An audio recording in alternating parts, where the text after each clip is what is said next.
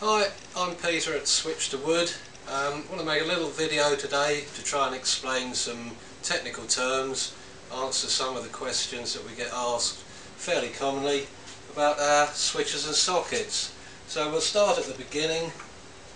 This is a one-gang rocker switch, and that's what we'll go through first, the different types of switches. So that's a rocker, simple as that.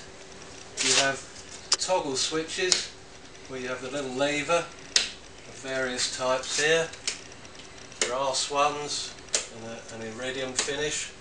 And then the other main type of switch is the dimmer switch.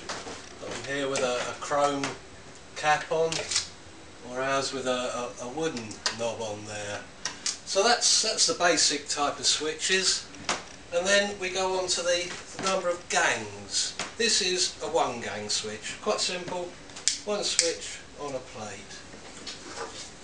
Two gang switch, simple, two switches, so you've got two separate lighting circuits controlled on and off on those, and that can go on 3 gang, 4 gang,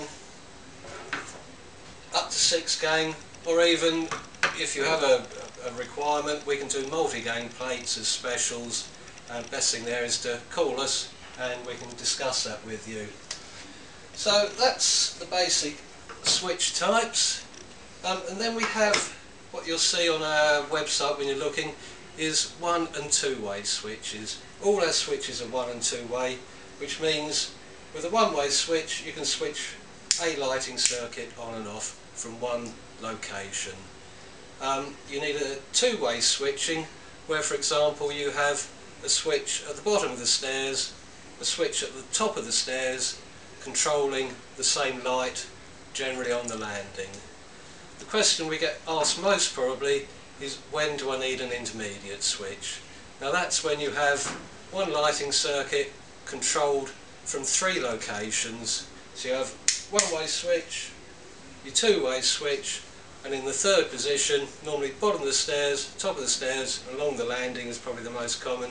That's where you need an intermediate switch. So I think hopefully that's covered the sort of basics of switches and sockets. If you've got any questions, don't hesitate to call us. We're always here to help. That's it, I think. Thank you for that.